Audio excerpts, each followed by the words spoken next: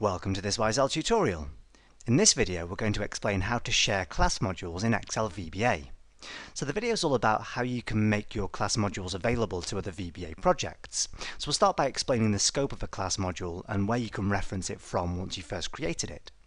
Then we'll talk about how you can set references to other VBA projects. We'll talk about the instancing property of a class which makes it exposed to external VBA projects. Then we'll explain how you can create new instances of your class from other VBA projects, which isn't quite as simple as it should be. And then as a final nice way to wrap up your classes and distribute them, we'll talk about briefly how you can create an Excel add-in. In the previous video in this series, we looked at how to use a class module to design your own class of object. And the example we used was to design a class which represented a film object for our list of data. So in the Visual Basic Editor, we have a class module called Film, and if I open that up, it has some basic properties such as the film's title, has a couple of simple methods such as adding the film to the list. So this works beautifully in the context of this workbook.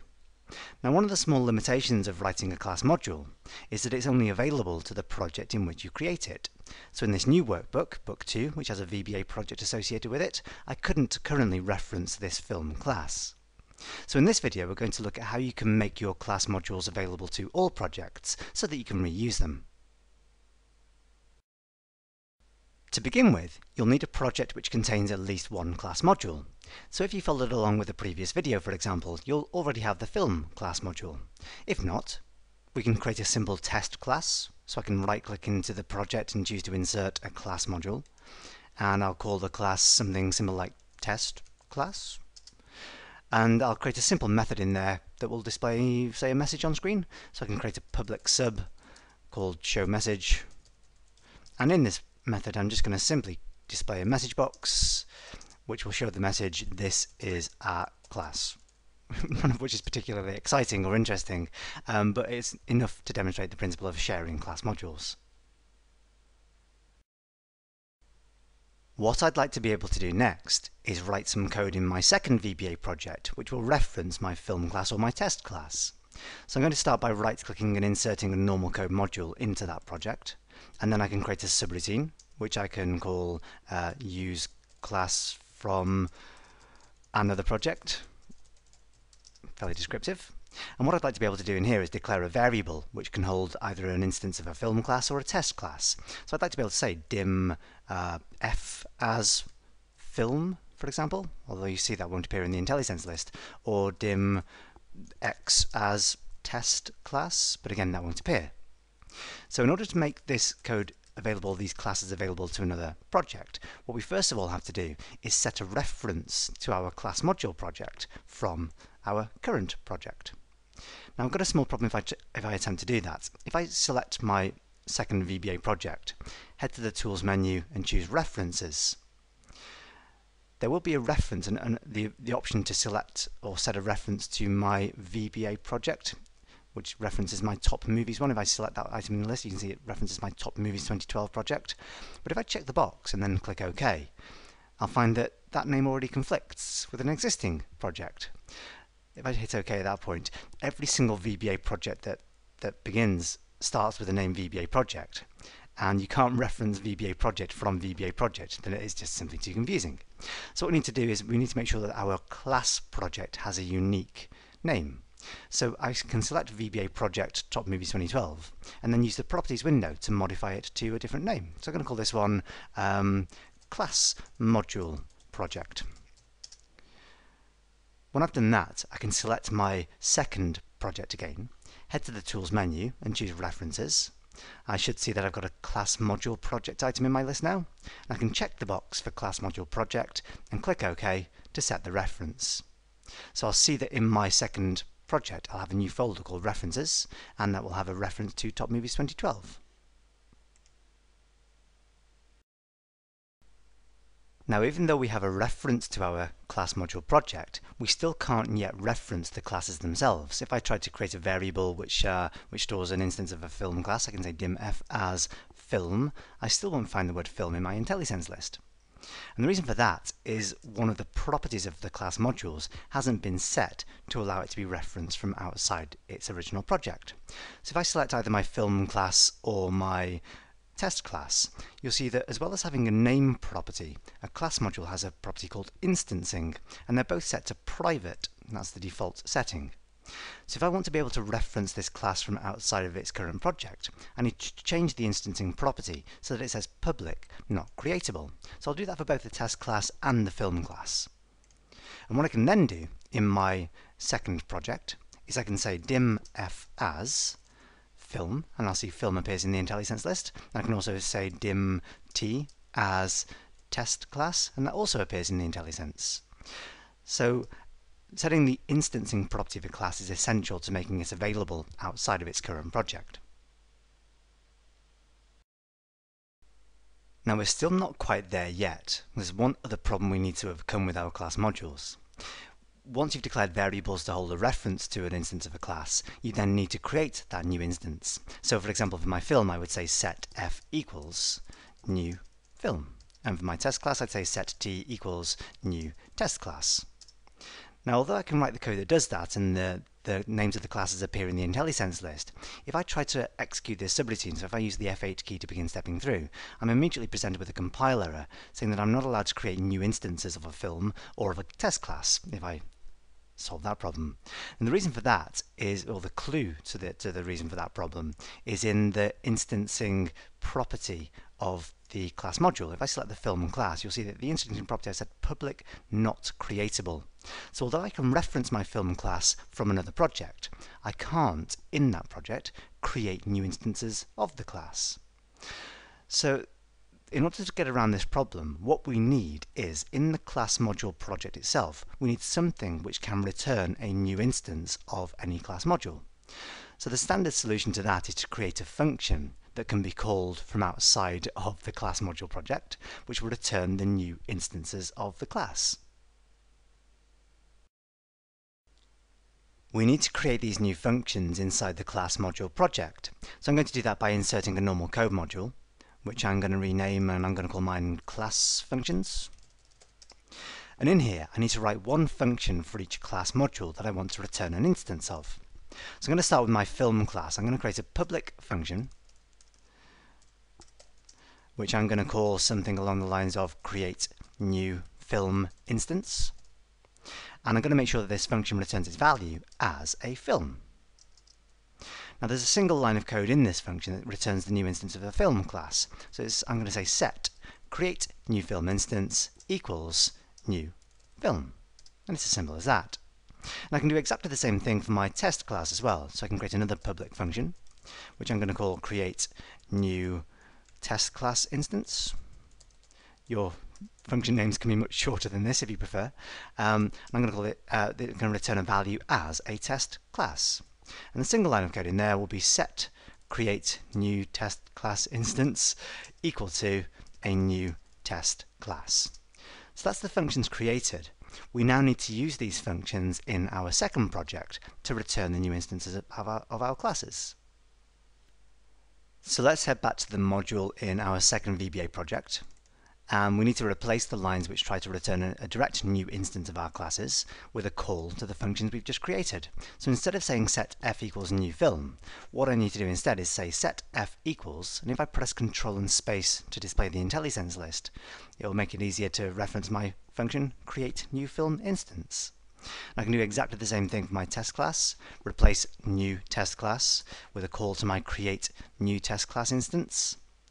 And what we'll be able to see happen is, if I step through this routine now, is that when I execute this line of code, it will call the function that I've created to return the new instance of my film class.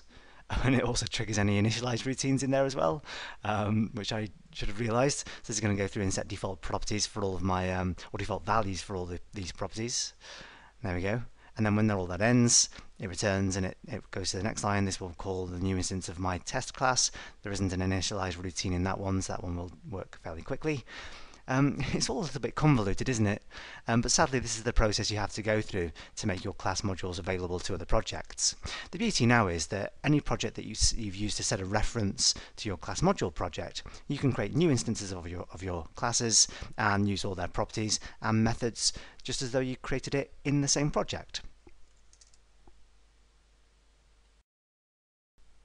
Now, one small limitation of setting references to other workbooks is that that workbook then has to remain open in order to use any of the code. So any of the code I've written here that references my classes, my class modules stored in another workbook, I can run the code happily while that workbook's open. But if I even try to close down the workbook that contains the class modules, I'll be informed that I can't do that. So if I try to do this, I can't close it down because it's referenced by another VBA project. So potentially a neater solution to store your class modules rather than in just a normal workbook, you can create an Excel add-in that holds your class modules and set references to that instead.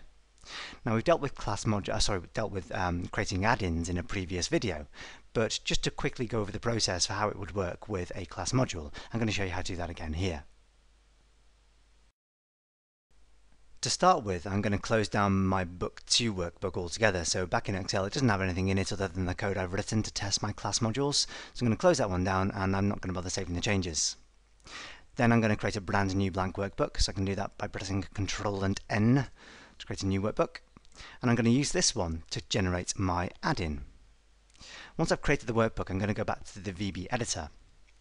And what I need to do in this new workbook is I need to make copies of the class modules that I want to reuse. So the simplest way to do that is to just click and drag the class modules from their original project and drop them into the new project. So I'll see that my new classes or my copies of my class modules get added to the class modules folder automatically. I also need to make sure that I've got a copy of my class functions as well. So I'm going to drag my class functions module into there so that I can return new instances of my class.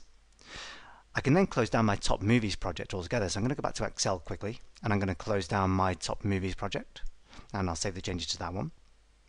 And then back to the VB editor again. I'm going to make sure that this project has a unique name, so I'm not going to call it VBA project. I'm going to call it class modules add-in, and it has all the code stored in there that I need. What I need to do next is save it as an add-in file. So I can do that from Excel. If I switch into Excel, and I can either head to the File menu and choose Save, or click Save, or press the F12 key on the keyboard, any option you want to choose to save your file. I'll need to provide a file name and a location, but before I do that, I'm going to change the type of workbook to an Excel add-in. So add-ins, as we saw in the previous video, allow you to save the code of a workbook without saving the workbook itself. So if I choose Excel add-in, XLAM, I'll automatically be switched into the add-ins folder, so it's part of your roaming user profile. You don't have to save it here, but it's a sensible place to do it. You can save your add-ins anywhere you like. I'm going to save mine in my add-ins folder just because it makes life convenient and easy. And I'm going to change the name of my add-in from Book 3. I'm going to call it Class Modules Add-in. If I can spell class properly, that would help. Class Modules Add-in. So it doesn't really matter if it has the same name as the VBA project. So once I've saved that add-in, you'll notice that the name of the workbook itself doesn't change. Book 3 hasn't actually been saved at all. All I've saved is the code component of my file as an add-in. So what I need to do next is create another new workbook that I can use to reference my add-in. So I'm actually going to close down Book 3 altogether, and that will close down Excel. And then I'm going to go back to the Start menu quickly and open up Excel again. So I'll generate a brand new blank workbook. Now, in order to reference any code in my add-in, I first of all need to set a reference to that add-in. So I can do that in one of a couple of different ways. I can go to the File menu and choose Options, but I've got the Developer tab available here. So if I head to the Developer tab, there's a quick shortcut way to get to the Add-ins option. So if I choose the Add-ins option here. Now, because I saved my class modules add-in in the default add-ins folder, it's automatically listed along with all the existing add-ins. If I'd saved it elsewhere, it wouldn't be listed here, but you can click the Browse button to browse for wherever you saved it. So all I'm going to do at this point is tick the class modules add-in option and then click OK. And now I have a reference automatically to that add-in. So if there were any functions that I wanted to use in the worksheet, I could use them immediately here. Now, I can't use any VBA code in the add-in yet until I've set a reference to it. So if I head into the Visual Basic Editor, you'll see that as well as having my new standard VBA project loaded associated with my blank workbook, I've also got my add-in module or my add-in project loaded. And I've got access to all the code stored in there. But what I need to do in order to make that work is I need to set a reference to the my class modules add-ins, just as we did earlier on. Select this extra project, choose Tools, References, and then I can tick the box for the class modules add-in and click OK.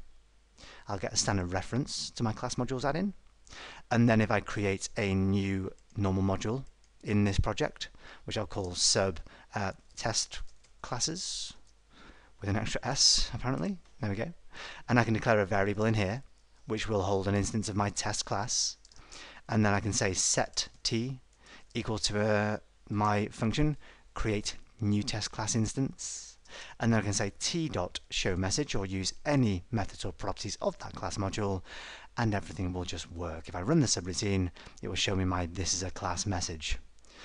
So again, it's a slightly more long-winded process creating an add-in to hold your class modules, but it keeps the rest of your Excel workbooks neat and tidy. You'll only have workbooks open that you're writing code in, so your class module add-in doesn't show the workbook itself, so it keeps everything else neat and tidy, but still allows you access to shared class modules. If you've enjoyed this training video, you can find many more online training resources at www.wiseowl.co.uk.